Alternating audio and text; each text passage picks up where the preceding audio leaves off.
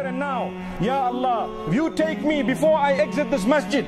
Let me be a pure person. I seek forgiveness for all my sins. I change my life. Allahu Akbar. How many more scholars would you like to hear before you change your life? Before you decide to purify that heart of yours? Without an effort from you, the heart is not going to be purified. When you have your own kitchen and you've cooked your food and your pans are dirty, you cannot just look at the pans and expect them to become clean. Even if you've got a dishwasher, you've got to pick the thing up, put it into the dishwasher, choose the detergent, turn on the water, press the button, then things happen. Subhanallah. We still don't have that eye control, the eye control of the pan. And if you thought you did, they'd take you to the hospital, believe me. May Allah subhanahu wa ta'ala safeguard us. So these are powerful words of reminder for myself to begin with.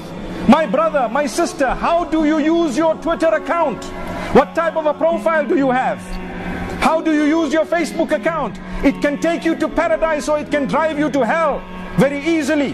Believe me, it's up to you when you press click and when you press like. And it's up to you to go home and dislike, or to dislike it here and now whilst we're talking. Because I know there are brothers, perhaps maybe even sisters, busy on their phones whilst we're talking.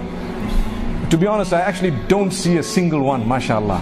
Allahu Akbar. So I need to swallow back my word.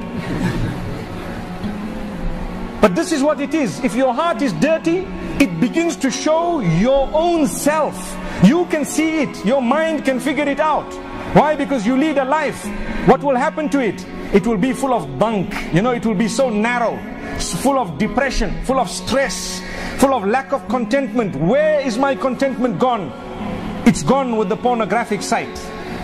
It's gone with the adultery that you cannot give up. Adultery is a seed. Wallahi, if you sow it and you water it, watering means you return to it, and you water it more, you return to it more, it grows a tree.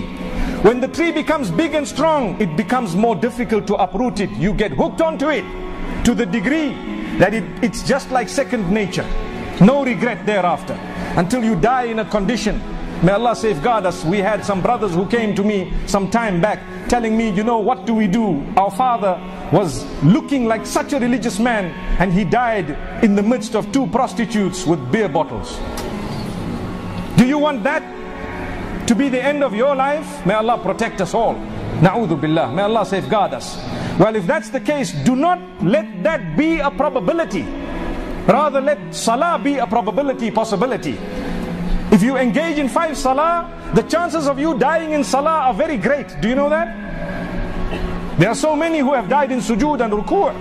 But if you don't read salah, there's no chance of that happening to you. Not at all. May Allah subhanahu wa ta'ala take us away whilst we are in His obedience. And may He protect us really, that we are not disgraced dying in His disobedience.